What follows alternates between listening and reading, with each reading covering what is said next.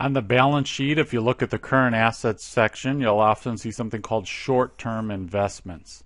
And in this video, we're going to discuss what these short-term investments are and how they're classified. So we really are thinking about three different types of things. We're thinking about something called trading securities.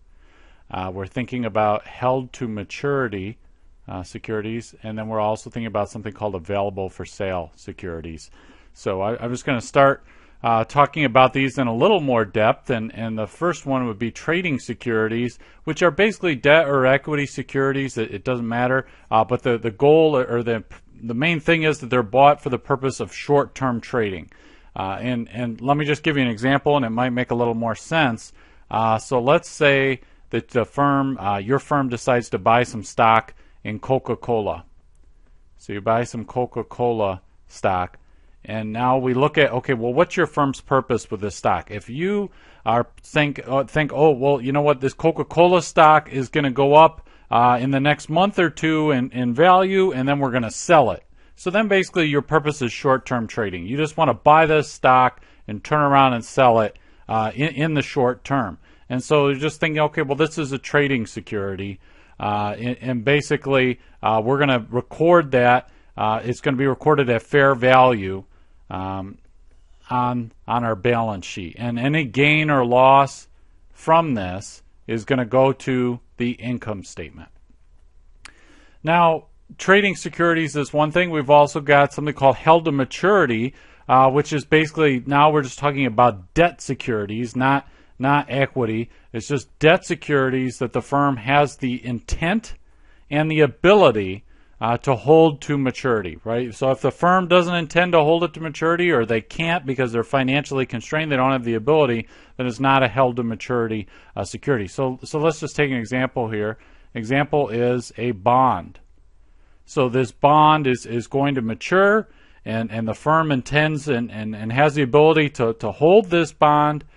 Then that's a held to maturity a debt security. And basically anything that's not trading or held to maturity is going to be, kind of grouped into our last category, which is available for sale. So that's just kind of a catch-all term for everything else. Something that's not held to maturity, it's not trading. We're just going to call it an available for sale security.